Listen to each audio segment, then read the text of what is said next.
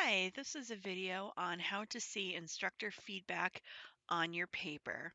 So I've already gone into grades, which you can get to at any time through the table of contents on the left here. So we're in grades. This is the paper that was submitted, M3A1. We can see the score I received out and the possible score I could have gotten. So there are several different ways to see your feedback. A first quick way to do it is to click on these here, and you can see I have two different comments plus a comment that I wrote myself. So I'm going to go ahead and close that. I can also see the rubric from here by clicking on the little clipboard icon, and I can see what I was marked as. So I'm going to click it again to close it.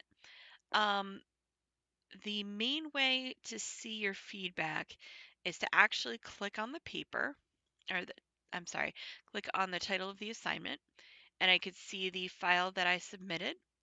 I could see a view feedback button. I'll get to that in a second. Here's another show rubric button and my grade. Uh, these are two instructors' comments from the instructor. This first one was written on the rubric. This next one was written in the paper comment area. And then this test comment here is what I wrote down here. So if you are ever asked to maybe clarify anything, or if an instructor says they can't see your paper, you can write to the instructor in this little comment area.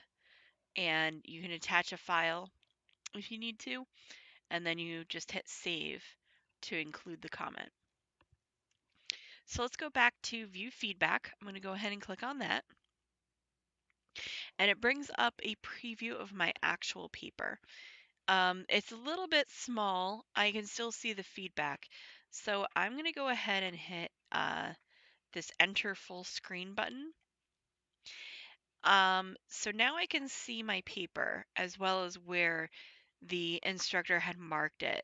So they can highlight things, they can draw on your paper, they can add little specific areas they need you to pay attention to. And then this is just a sample of some feedback. So we can see here that the blue highlight line aligns to this.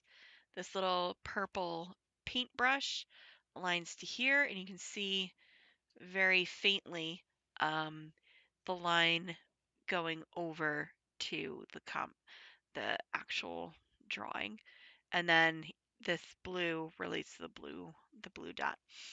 To exit this, you can hit the escape key on a Windows machine, um, or you can also, and I apologize, this is cut off for you, at the very top in the upper right, there's an exit full screen button. The icon looks like two arrows coming together.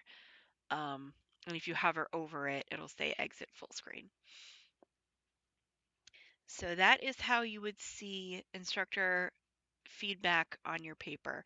If you have any questions, please reach out to your instructor in the course related questions area on the discussion board.